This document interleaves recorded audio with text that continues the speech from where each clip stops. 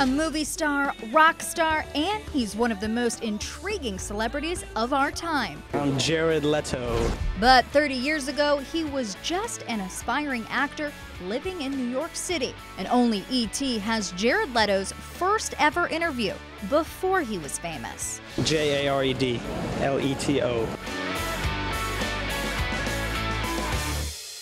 Hey, I know that girl.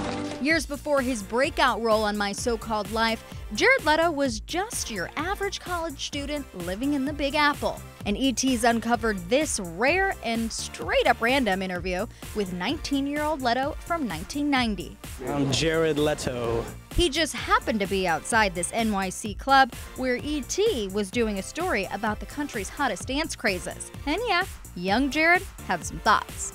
Jared, what is the new dance these days? What is everybody doing? Well, in my opinion, there's a few different types of dances. One everybody knows about now because Madonna is called voguing, I guess.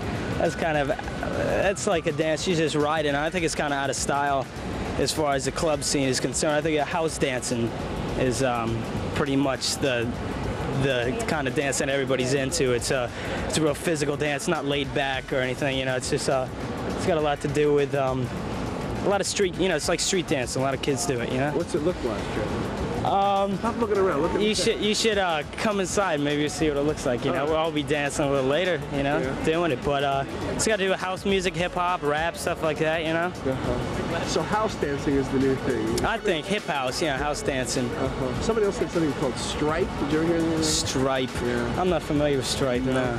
Or the bus stop. The bus stop. Those are probably all just different dance stuff. Like there's the running man, there's the hammer.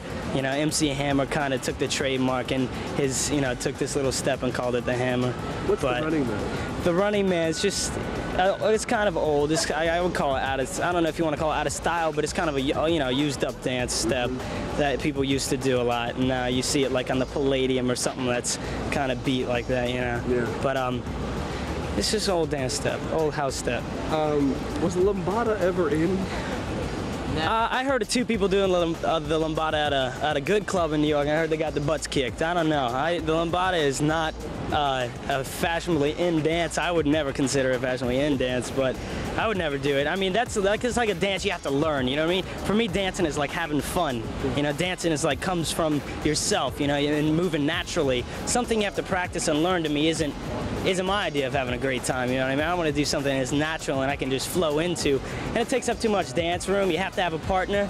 I dance alone probably 99% of the time, and because I dance all over the place, you know what I mean? But the lambada, it's too organized, you know what I mean? I think it's more geared toward an older crowd and a money-making dance, I mean, to me, I think it's worse than breakdancing is right now, as far as I'm concerned, All right, listen, when we're inside, we're going to be on the dance floor. Look for our lights. Come by. I will. We'll catch you housing. I'll try my best. Thanks a lot. Thank you. All right.